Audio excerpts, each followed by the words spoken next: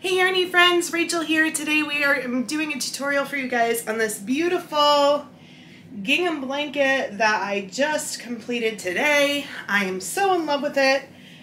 It turned out absolutely wonderful. I will be doing step-by-step instructions so you guys know how to make this beginning to end. And I did wind up finishing it off with this really pretty fringe border on two sides. And so without further ado, let's get into it. We'll have at the end of the video my full pattern chart so you can see everything that you need to, but there are also step-by-step instructions. I will include chapters so you know exactly when those steps are broken up in the stream of the video so you can jump to different sections if you need to.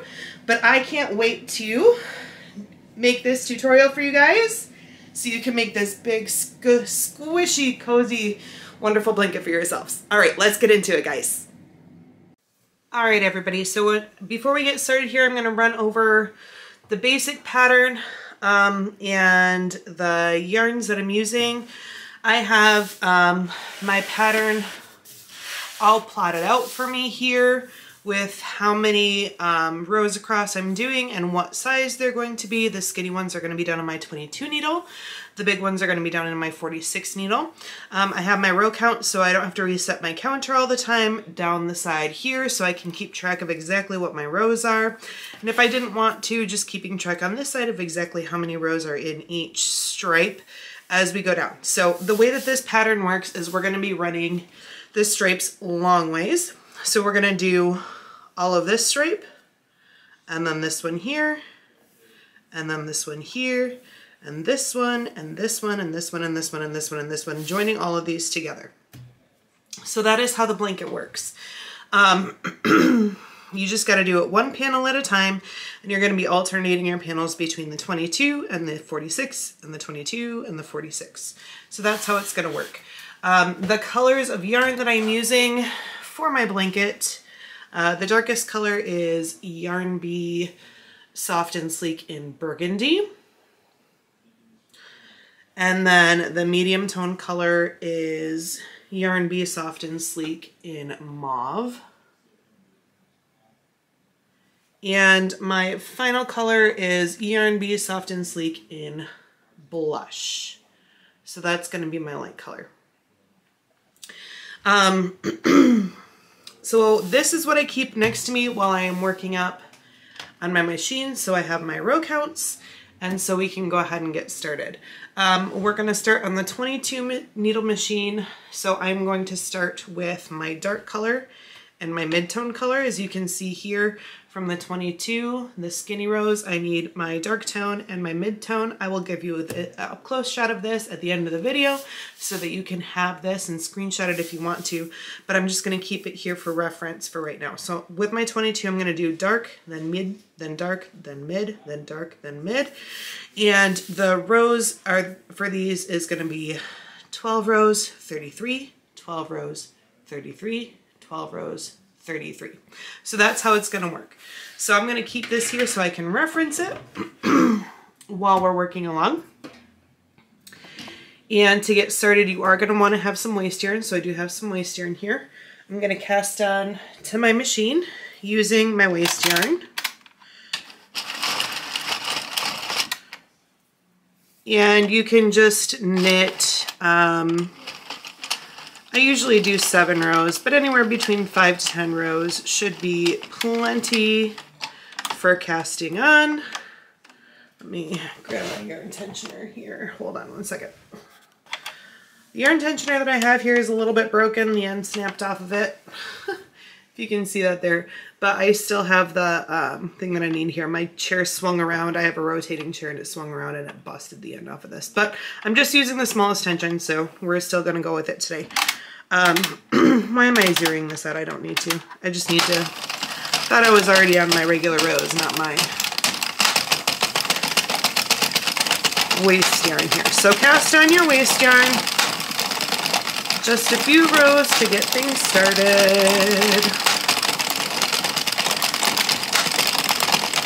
And that should be plenty. And I need a scissors. Hold on. All right, so I'm going to cut my waste yarn. my busted little yarn snips here. Working with all the broken things today. You know, you still make it work if it still functions. I'm gonna switch from my waste yarn to my dark color, which is my Burgundy. This is gonna be the exact same for every strip you do on your 22 needle machine. It's always gonna be the same 2 colors. It's always gonna be the dark and the mid. So leave a little tail in there. Clear out your counter. This is where it is absolutely essential that your counter is on 0, because you're going to be wanting to follow those row counts very closely. Like I said, we are going to be doing, if you can see here, 12 rows, 33, 12 rows, 33, 12 rows, 33. And then there's a total of 13 stripes. And these are the row counts so that I don't have to reset my counter. So go ahead and start knitting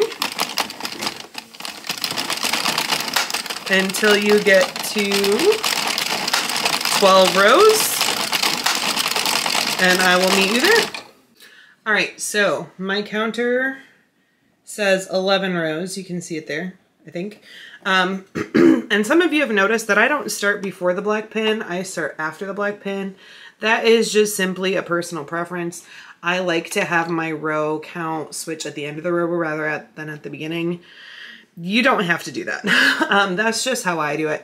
But I do find that it is a little bit helpful when I am doing blankets and doing lots of color changes, because I see those black needles turn over and I stop here and I think, okay, I can't do it right here. I don't want to do my color change directly on there. I want it to be bumped to the back of my work. And so I'm actually going to knit 2 more needles past those black needles. And that's where I'm going to do my color change. Now that's not where I did my color change here when I was going from waste yarn to main yarn. I did it right where I started here on the black needle, between the black needle and the white needle, because that's where our actual piece is going to end. But when we're doing our, excuse me, our color changes, I want it to be slightly offset so that can go to the back of the piece. So I'm doing it 2 pins past the last black pin here. That's how I do it. You can do it however you choose. Just remember to give yourself a couple of stitches past where you started while you're doing your color changes in the middle of the blanket. The start and the finish of your blanket you will do on the same pin that you normally work from. So I'm going to drop that in the middle there, and then I'm going to grab my mid color, which is blush, and I'm going to drop that on the floor next to me. I cake up my yarn, I drop it on the floor next to me, I pull from the outside of the yarn, and it works beautifully. I never have any tension on my yarn unnecessarily, and it works like a dream every time. So I'm going to knit a few rows, and then I'm going to tie my knot here, and then I'm going to wind up finishing out the 33 rows that I need of this mauve color. So when I'm changing my colors, I just knit a few rows,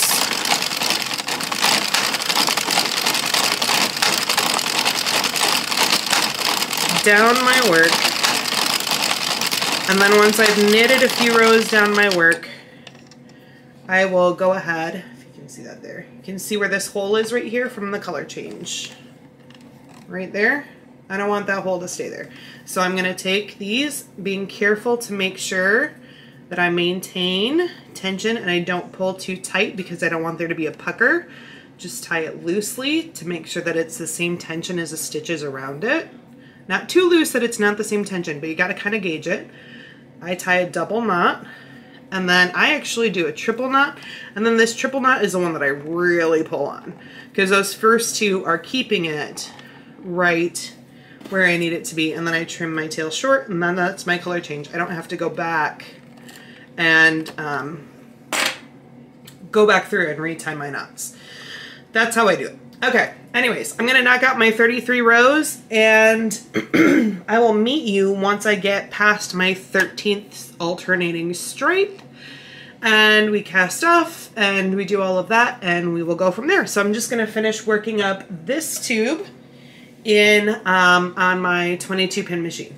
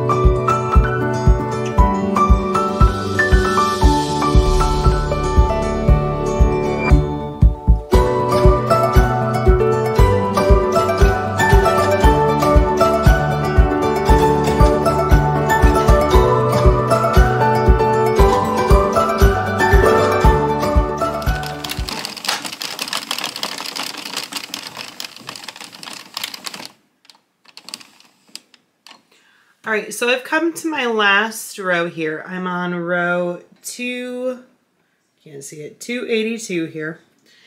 And I am not going to pass the black needle. I'm stopping right on the black needle because that's where I want the start and the end of my tubes to finish. And so I'm gonna go ahead and clip a tail. Doesn't need to be exceptionally long. And I'm going to make sure that that is in the middle here. I'm gonna grab my waste yarn and then do my last few rows in my waste yarn. And then we will take this off of the machine.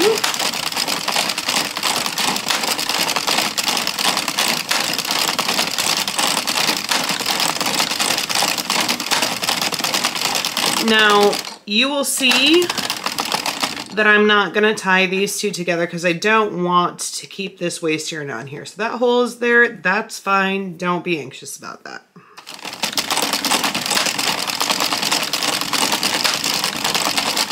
All right, that is probably enough waste yarn. I'm gonna clip my end rather short because I'm just gonna crank this until it falls off of my machine. So there is my first 22 needle machine tube done. It is just stripe and stripe and stripe all the way down. That is what it is supposed to look like for a total of 282 rows.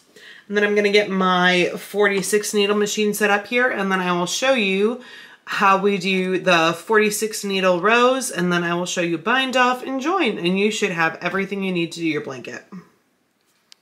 Okay, so just changed to my 46 pin Addi machine here, and if you're using a Sentro, I don't think there should be much issue with that. You just might want to increase your row count for the 33 and 12 as you go around. I would say not the 12, actually I take that back. Don't adjust your row count for the 12, adjust your row count for the 33. I would say that probably 35 would be correct on a Sentro, but I don't actually have a Sentro, so I can't tell you 100% because I haven't tested it myself, but that would be my guess. So, and that would count for what you're doing on your 22 pin machine as well. You always want your row counts to be exactly the same. So if you're using a Sentro, I would say 22 and 35. If you're using Addi's, I would say, or excuse me, not 22, 12 and 35. And then if you're using Addi's, you want your row count on your stripes to be 12 and 33. Okay, I'm gonna go back to my black pins here, and I'm gonna cast on with waste yarn just like I did. We're gonna do our two stripes exactly the same in terms of row count. So your row counts are not gonna be any different from what you did on your 22 and what you're doing on your 46. The only difference is going to be the colors of your yarn that you use. So the 12 row counts is going to be done in your mid color here, and your 33 row counts are going to be done on your lightest color here. So that is how these work out. And I am going to work through that here on my machine. I'm not going to pause and start a bunch just for the sake of time, but just know that on your 46 machine, do your 12 row counts in your mid-tone and do your 33 row counts in your lightest tone. That is what you're doing on this machine. On your dark machine, you're doing your darkest tone for 12 and your mid-tone for your 33. So I'm gonna go ahead and knock this out, and I will catch up with you once I have my next tube finished. Okay, so I've gotten both of my tubes fully completed. This is the one that I made on the 22 needle machine, and this is the one that I made on the 46. I'm gonna show you how I close up the end of my tubes, and then I will show you how I stitch these together. And then once you have all those pieces, you should be able to create your blanket. So you should have everything that you need, adjust my light here, to create the tubes, to finish your ends, and to get these seamed together. So the best way that I found to close up my ends is to use a crochet hook. I just grabbed a 5.5 millimeter here. I apologize, the end is bitten off. My daughter did that. Can't have it anything nice, right? So I will show you here. Let's see, what color contrasts better? This color contrasts better. I'll show you on this one. So you can see exactly how I do this. So what you want to do with your tube, if you started and ended on the same needle, which you should have, your tails way up on this end and your tails way down at the other end of your tube will be on the same row. So that's how we want to make sure that our rows are even. They're not going to be twisted for when we are seaming them together. So you want to take this and you want your tails, I'm right-handed, so my tails are going to be to the left side because I'm starting on the right side and working left. Flip it around if you're left-handed. I grab my tails and pull them over here, and then I want to start in the exact opposite over here. So just what I do, because I'm a perfectionist and I want to make sure that I'm not missing anything, I just go down the length of my tube and I just kind of pinch each stitch all the way down, moving one farther just to make sure that I am exactly lined up. So these are the 2 stitches that I want right here. And you can, ultimately, you can start with the top or the bottom. I always start with the bottom of those 2 stitches on the end. So I'm going to poke my hook up through the bottom one there. And then I'm going to poke my hook up through the top one. And then pull the loop from the top stitch through the bottom stitch. Now find your next stitch here, which is this red loop right here on the bottom. Poke your hook up through that loop, that stitch, and pull it through the loop on your hook. Then go to the top, look for the next loop over on the top side right here. Poke your hook up through that stitch and pull it through the loop. And you're going to keep doing that all the way till you get to the end. So next stitch, pull through, next stitch on the top, pull through, next stitch on the bottom. Ooh, grab 2 things of yarn there. Okay, next loop on the bottom, pull through, on the top, pull through. And this way of finishing not only gives a really clean looking closure, but you're always going to end without a twist because your starting stitch on your machine and your ending stitch on your machine were the same. So you should not have a twist in your tube at all. And this way of finishing off the end of your tube keeps a nice stretch in the end of your fabric so that you don't have tons of stretch in the middle and then your ends of your blanket have no stretch at all, and over time it can start to stretch out and look funny. So you still have stretch in your ends. If you have stretch in one piece of your fabric, the best rule of thumb is to have stretch in all of your fabric. So I'm coming up to the end here. This is where it gets a little bit fiddly. I have, if you can see there, I have 2 stitches left on the bottom and 2 stitches left on the top. Just keep tugging on these tails. That'll kind of keep those stitches popped out so you can see them, because once we do our next 2 stitches here, it'll get more difficult to see the last 2. It always is. Loop through there. Now it might look like there's 2 here because my yarn is coming out of this bottom one. We just want this top one right here.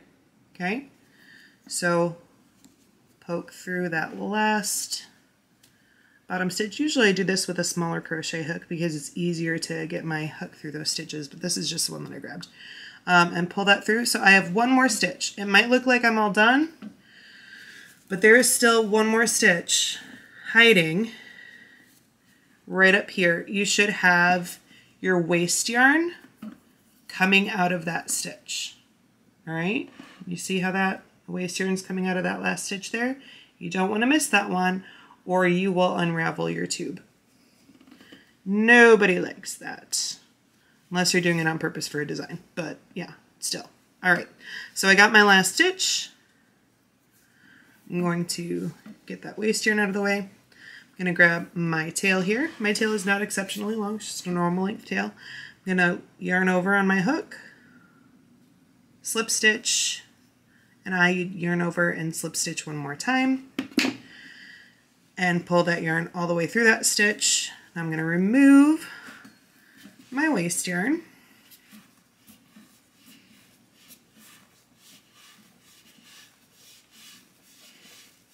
I did a few extra rows on this waste yarn on this end. Oh well. Get all of that pulled straight out of there. And now this is loose. I got those 2 slip stitches right there. I'm just gonna pull on this and snug this down, so it creates a knot on your end. And that is not going anywhere. And see, we still have some stretch. So that is how you're going to close the ends to all your tubes. I'm going to go ahead and get the other end of this tube closed up, and I will also do the exact same closing technique on my big tubes here. The only difference is that you have more stitches that you have to close. So when you're going like this to keep your tails on one side, just track your stitches all the way down to make sure that you're starting with the correct 2 stitches down over here. It's a little easier to lose track because this is just a bigger tube. But as long as you're careful and you count your stitches, you won't have any issues, and you will have a tube that is not twisted. So I'm going to go ahead and finish closing these up, and then I will meet you back here and show you how to join. Okay, so I have my ends all closed up on all my tubes, and here's where I'm at in my progress with the blanket so far. These are my last 2 panels that need to be attached. So I'm going to show you how to attach the panel using the slip stitch join method that I've been using on this blanket. This is the front side and this is the reverse side. So you can see that there is a seam line here, but that for me, because of the speed that I'm able to do this and the fact that this still has a ton of stretch in it for a join, mattress stitch can be straight and not stretchy. I'm not concerned about this at all. So this is my preferred method of joining in general. I do mattress stitch on some of my blankets, but for this one, I just decided to stick with a slip stitch join for it. So the first thing that you want to do, because we do have a jog over, you can see where the jumps are. We want to make sure that those are all facing towards the back. And so when I slip stitch to join, I want the correct side of my work, the right side of my work, to be facing inward, sandwiched up against my work. So the outside or the back side of my work is what is facing out while I'm joining. Actually, I don't want those jogs right next to each other, so I'm going to rotate this. Excuse me. So now my jog is going to be down on this side over here because the jog on the tube before is right up here, and I don't want those to be right next to each other if I can avoid it. So I have these set out how I'm going to join them.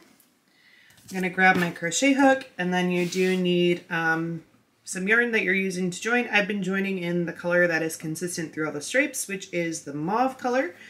So that is what I'm going to be using to stitch this together. Now, starting on the end here, what you want to do is that you're going to be looking for rows to stitch into that go along the edge or very close to the edge. Sometimes I've had to work slightly over on either side just to make sure that I'm working into stitches that have the V's pointing the same direction. So these V's are pointing towards this way, these V's are pointing the same direction. So those are the rows that I'm going to want to stick with. That way you don't get wonky joins on the front. So make sure that your V's, the bottom of your V's, are both pointing the same direction when you're going to join, and you're going to be going into the in-between posts that are between those V's all the way down. I have a more in-depth tutorial on this lip stitch join. I will post that up in the cards and in the description, so you can reference back to that if you don't want to have to jump through the chapters in this video. So I'm gonna put my hook through right there. That is the first V on my row that I'm going to join into, and there's my first V over there. I'm gonna hook through, and now I didn't do the post there because I'm just attaching my yarn, and I just pull it and do a double knot towards the top, just like that. So to join, what I'm going to do is I'm going to put my hook through in the middle of that very first V. I'm going to poke it through there and hook up and pick up that post. And then I'm going to look for the top V on the other side and do the exact same thing. Poke through the middle of the stitch and hook up to pick up that post. So I should have 2 things of yarn there. And then grab your working yarn, yarn over, and pull through both loops. And you're going to be doing that exact same thing the whole way down. So you want to go into the one, poke your hook into the stitch that you just came out of. So the same stitch that you were just in, because that'll let you hook on your next stitch, that next post, and do the same thing on the other side. Poke it into the same V that you just worked out of, and then hook that next post, yarn over, and then now you're going to be pulling through all 3. And just keep doing that all the way down the length of your rows, being very careful to make sure that you are not twisting your rows in any way, and that you are getting a nice straight, didn't hook the post, I hooked the side, straight even join all the way down the length of your piece. Now coming into these corners where we have 4 different colors coming together, you're going to just keep doing the exact same thing that you've been doing. If you want to make sure that you have an absolute perfect join right here, where there's no jogs, there's no missteps, it all aligns perfectly, the best way that I can advise you to do that is to check as you go. So I'm going to go through this right here, this color change, and then I will open up where I'm working, and I will check to make sure that my rows are all aligned. And they should be, because my row counts were accurate all the way down while I was making these tubes. I didn't miss any rows or do too many or do too few. So they should be good, but I just worked through that, and so I just open it up and I take a look, and that looks perfect to me. So I just keep going down. Now if for some reason this was off and incorrect, like say that this darker color came down a stitch or 2 farther down, and so you had an uneven join, an easy way to correct that is you look to the color that is too long and you pull your work back, and then you say, okay, so say it was the mauve color that was too long, I would just hook 1 post on this side, and then depending on how many stitches off I was, if I was only 1 stitch off, I would hook the next 2 posts and yarn over and pull through all. And you won't see that correction as you're doing your work at all. You will not see it. I've never been able to find a correction like that back after it's been done. If it was 2 rows that you were off, then you just want to make sure that you work back far enough that you can do a couple more regular stitches, because I don't like them to be right next to each other. And then you would do the same thing. You would poke through 1, and then whatever side was too long, you would poke through and pick up 2 stitches, and that's how you would make that correction. So that is how to do your joining, and that is how to correct your row counts if needed.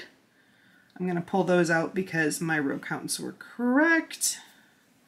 And I'm going to go ahead and I'm going to finish joining these up together, and I'm going to join this final tube to it as well. The joining is exactly the same for each tube, and then once it's all done, I will film a short little ending to this and wrap it all up. So to finish up this video, I wanted to just give you a close-up of the completed fringe that I did on the blanket here. It is now fully finished, and I have that pretty fringe on 2 sides of the blanket.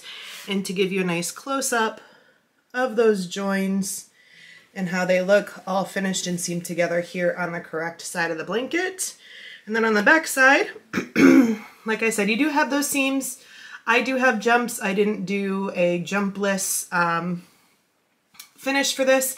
If you want a video, there are videos on YouTube you can search for a get rid of that jog in your work, but I didn't do that. I just kept it simple for the sake of time, and just because I generally don't like to be bothered doing extra work if I don't have to. So that is my completed blanket here. It turned out wonderful. It is big, it is thick, it is nice and squishy, and I will show you here the complete breakdown for the row counts. I have the number of rows up top. You can see it's 1, 1, 2, 2. That's just because it's for skinny rows and thick rows. Also here, I have the total number of stripes. There's 13 stripes in the blanket that I did according to the size. These are the row counts that you want to end on for each section, so I didn't have to reset my counter all the time. And then over here is just exactly how many rows were in each of the stripes that I did here. This is the yarn that I used. If you wanted to have that exact yarn, I used Yarn Be Soft and Sleek and Blush Mauve and Burgundy, like I said before, and here is the finished size. It did wind up being a little bit closer to square than I anticipated, but it is still a rectangle. You can see here it's 55 inches by 45 inches, or 140 centimeters by 114 centimeters. It is still a good size blanket, plenty of room for me to snuggle up underneath. Not room for 2, but room for 1, and it is a beautiful blanket when it is all completed. If you wanted to make it bigger, obviously you can just add more sections down below or to the side. You can make this any size you want. It's a very adaptable pattern. This is just the size that I decided to go with, and that is that. So thank you so much for watching. If you found this tutorial helpful, you would like the blanket, please give this video a thumbs up and subscribe to the channel. I am working on another blanket right now that I am super excited about, and I cannot wait to show you. I cannot give you a sneak peek because it is actually a gift for someone, and so I need to keep it locked down and top secret at the moment. But I think you guys are going to love this next one coming up too. I'm about halfway through it right now, and I could not be more pleased with how it's turning out. I actually like it better than this one, believe it or not, which is saying something because I was absolutely thrilled with how this turned out. So, all right, thank you so much for watching, you guys. I will see you all very soon. Bye-bye.